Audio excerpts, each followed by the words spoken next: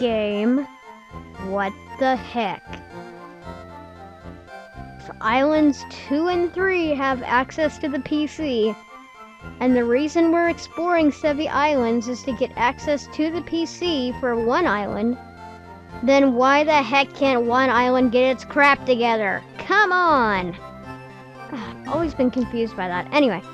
Hey everyone, Lightning Spirit 78 here. Welcome back to some more of Let's Play Pokemon Leaf Green. In the last episode, we got some stuff done on 3 Island here. And now we're going to head out to Bond Bridge and the next area of the game to find a little Lostelle. Yeah, I kind of forgot about that, to be honest. That was our entire reason for being here. And as you can see, I cut a Persian off screen. Actually, it was during the last episode, to be honest, that I caught that thing. I love Persian. It's one of my more favorite normal types. Dang it. Are we already going to start with this?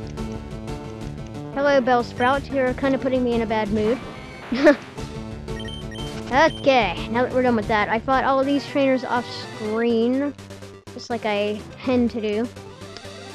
And now we are going to enter the next area, the Berry Forest. This forest here basically makes up for the fact that there are not a lot of berries in that there were no berries in Generation 1, and they really didn't have a lot of places to put berries in Kanto, because they wanted to stay true to the Generation 1 games. Basically, you could find almost every berry that you could get in Hoenn in this forest. And we're also after something else, too. Ooh, level 37, I want that.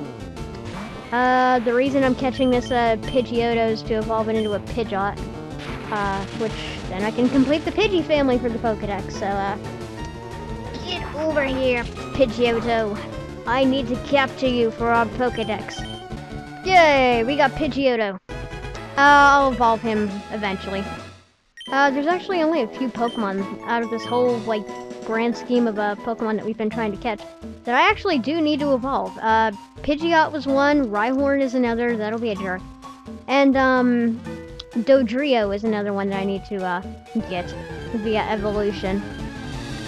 Really, that's not too bad.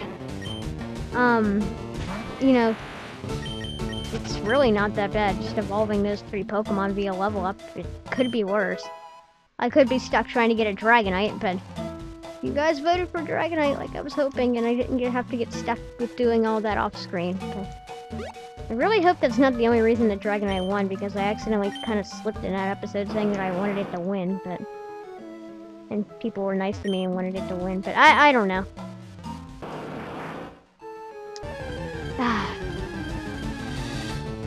Enough talking about that, because I want that item.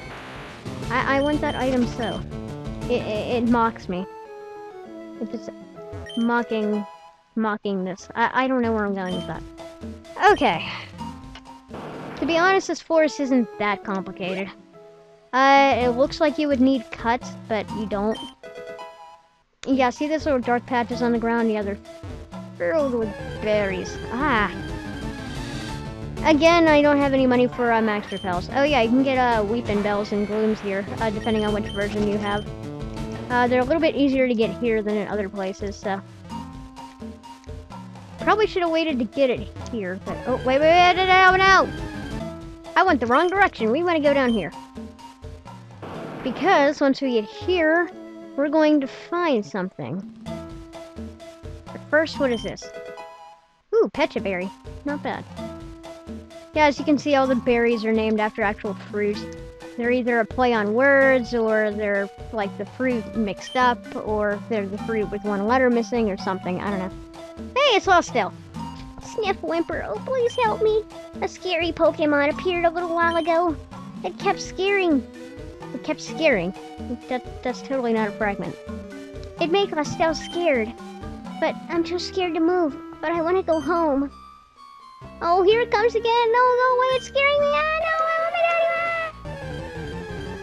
And here is a new Pokemon that you can get here in Berry Forest. It's Hypno.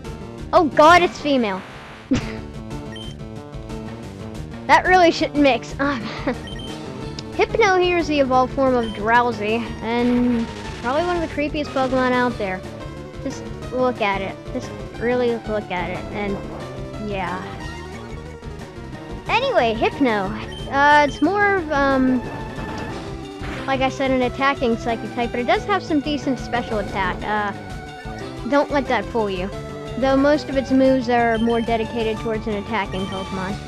So, Hypno is an interesting psychic type, definitely, but I'm gonna pass on it because A, my team's full, and B, I have no reason for it, so.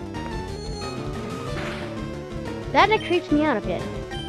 Now I'm gonna try and stuff you in a Pokeball whether you like it or not. Now get in there. Oh boy. Are we going to, like, pull a Moltres here? I mean, I'm gonna be forced to use Ultra Balls in a minute, but I don't want to. I like putting things in Pokeball.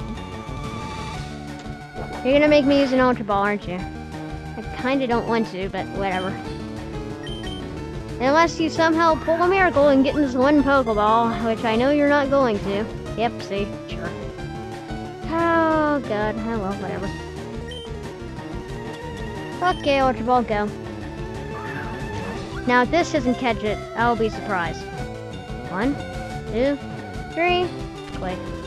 Okay, could have been that simple, but I had to be stubborn about getting it in a Pokeball, and now I gotta buy, like, a ton more Pokeballs. Whatever. No, I'm not giving a nickname to that creepy thing. Oh, that was so scary. Thank you. Lostelle came to pick some berries. You can have this. Let me get an... A what now?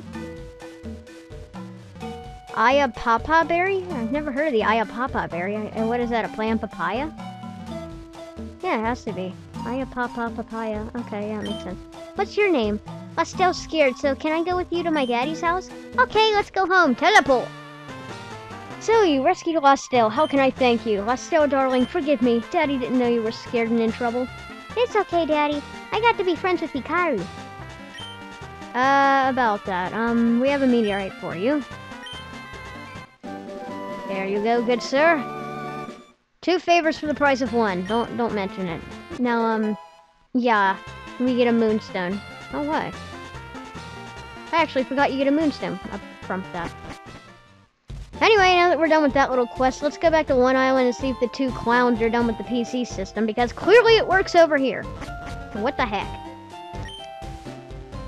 Actually, no, I was wrong in the beginning. Our quest wasn't to save, the PC network from working. It was to buy some time for them to get the PC to work, and for us to save Lostelle and deliver the meteorite. Really, we could have delivered the meteorite immediately, but since Lostelle was missing, and then they were all like, oh, you gotta go slave her. Anyway. Oh, hey, Hikaru. What kept you so long? Been out having a good time? Yeah, I guess you could say that. We caught a firebird. We got it done. The PC's up and running. The job went incredibly quick. Bill was one amazing guy. No. There was almost nothing left for me to do. Celio, I have to hand it to you. You've learned a lot. Oh, really? Well, there you have it. It's basically done. We should head back to Kanto. Celio, I'll be seeing you again someday. Hikaru, I'm really sorry that we made you go up alone today. I promise I will show you around these islands sometimes. Wait, no, I want my prize. No, whatever. I guess we did all that for a moonstone, which I don't even need anymore, but whatever. Hey, that wasn't a long cruise. My buddy Celio seemed to enjoy your company.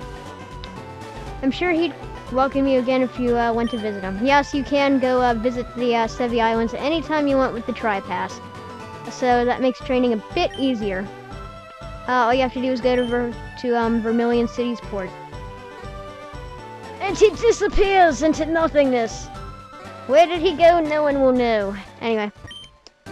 Now we're here on Route 21, and there's only one new Pokemon you can really find here, and that is the Grass-type Pokemon Tangela. Tangela is actually the only pure Grass-type Pokemon of this generation. Really, it's nothing all that special. I've never found any use for it. It's definitely unique. To be honest, I really don't know much about Tangela. But, I mean, if you want to try and capture one, go ahead. It's definitely interesting, not to say the least. To be honest, Tangela has a bit more of a use in Generation 4 when it evolves into Tangrowth, but that's just me. Then again, I've never used Tangrowth either, but I've heard it's pretty decent. It's a step up. And with that all said and done, let's surf here. And welcome back to Pallet Town, people. Yeah, we made a complete and utter circle around Kanto. And it only took us, what, 25 episodes to do so? Let's go talk to Mom.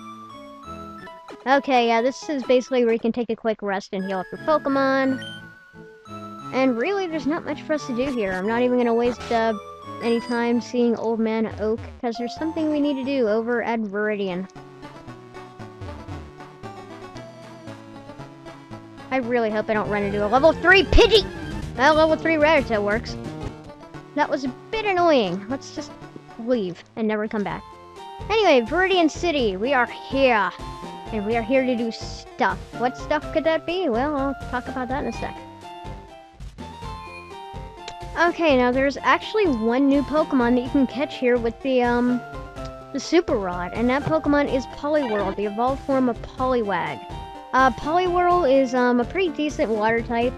When it fully evolved into Poliwrath, it's a nice water fighting type, so it's a pretty good attacker. All in all, it learns some decent moves, and also if you want that Jinx back in Cerulean City, I recommend picking it up finally here.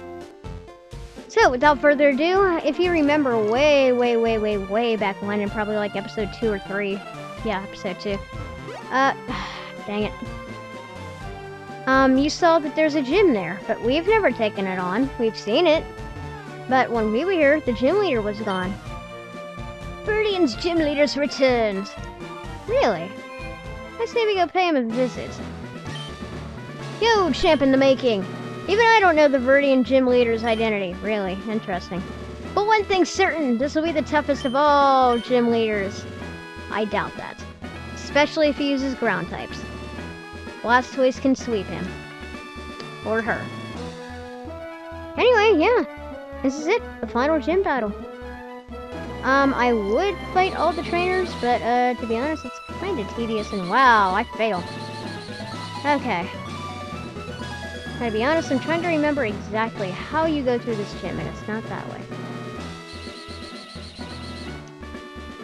Okay, you want to go up here. And there's a couple of mandatory trainers, I believe, coming up here. So, Enitar, get out there and show them what you're made of. Oh, wow. We didn't actually need to fight that guy. Interesting. This guy, I believe you do need to fight. Viridian Gym was closed for a long time, and now that our leader's back... I butchered that sentence, yay! Ah, the cool trainers. As you can see, these guys are actually no pushovers. These guys actually have some pretty decent Pokemon. Sandslash is a step up. It's definitely a step up from the normal Pokemon that we see here. Mostly with the Rattatas and the Coughings that we fought like numerous times. I actually wonder, what is the most... What Pokemon have we fought the most? I actually wonder, like, what Pokemon have we fought most in this playthrough? I'm not gonna go back and check, but I'm curious. Inquiring minds want to know. Slash. If you get a crit, okay. Dragon Rage! And yay! It's down.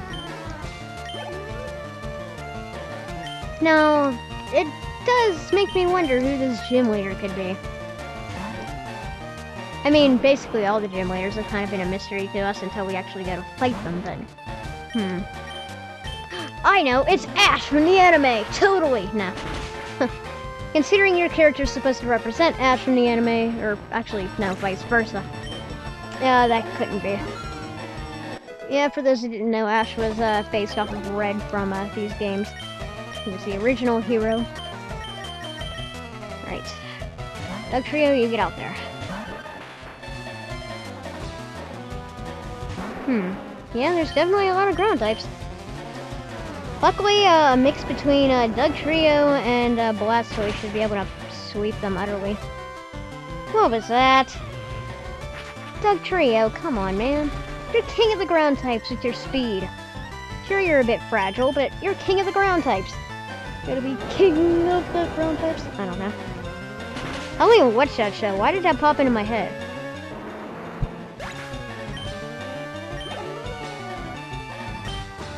Nidorino. Okay. Well, we got a poison type. Wonder if that could be foreshadowing anything. Magnitude 6. Totally not gonna take it out. Hooray. Ooh. Ah, dang it. I thought I was gonna be wrong. That would have been one time where I would have loved to have been wrong. Flash. Yay. Now if it poisoned me, I'm gonna be ticked. Why do I open my mouth? Why do it? Amanda, please. We're just rambling on. Okay, Nidoking. I don't like you, you don't like me. Let's just finish it. Focus energy, you're gonna get a crit. No, no, no, no, no, no, no, no, no. Doug Trio no likey. Doug Trio say you die. And when Doug Trio says you die, you die. Ah, Doug Trio. You were wrong. You were wrong. You said he should die. And then he didn't. And now you died. To a critical. Dang it. Hey. He needs hard cleanup. I'll admit, that kind of sucks. But now you're dead. Because when Enitard says you die, you die. When Doug Trio says it, it's a little iffy. But Enitard's a freaking dragon that didn't level up.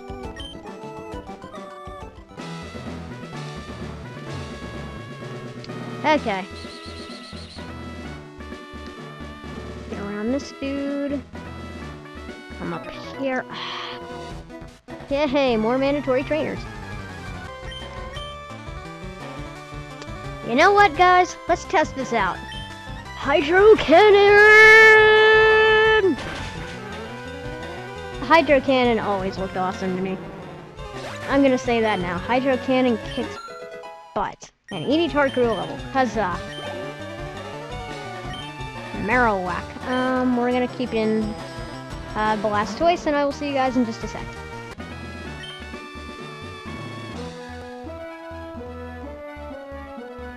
Okay, we got another mandatory trainer here. This one I guess I can commentate through. Oh, I thought Houdini was dead. I was like, oh no. Oh no. I'm the Karate King! Karate King! Okay. He would like to battle and he sends out Machoke. Not that threatening, really. Now watch it kill me for some odd reason. Nope, Psybeam, you're dead. Totally screwed. I love Alakazam. It's such a sweeping sweeper.